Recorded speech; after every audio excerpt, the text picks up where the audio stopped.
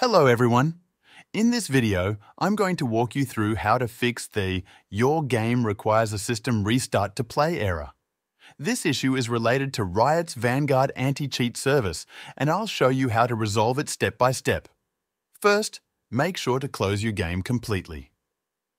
Also, exit out of the Riot Games client to ensure it's not running in the background.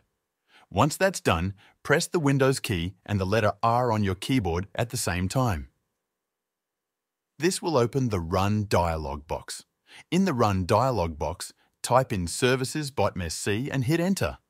This will open the Services window. In this window, scroll down or hold the V key on your keyboard to quickly find the service named VGC. Once you've found VGC, right-click on it and select Properties. In the Properties window, under the Startup Type drop-down menu, make sure it is set to Automatic. Then click the Start button to start the service if it's not already running. After that, click Apply and then OK. Next, press Ctrl+Shift+ESC on your keyboard to open the Task Manager. In Task Manager, go to the Startup tab.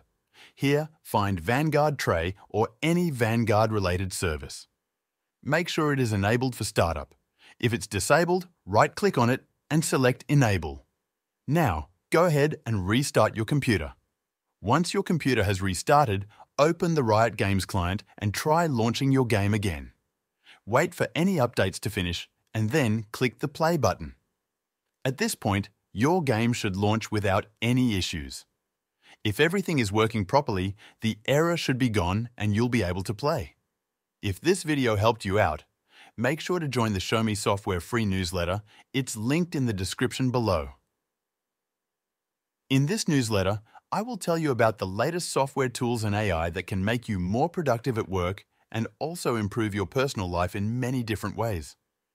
You can also reply to these emails with any technical support questions you might have, and I'll do my best to help you out for free. This newsletter is completely free and will always be free, so click the link in the description to sign up.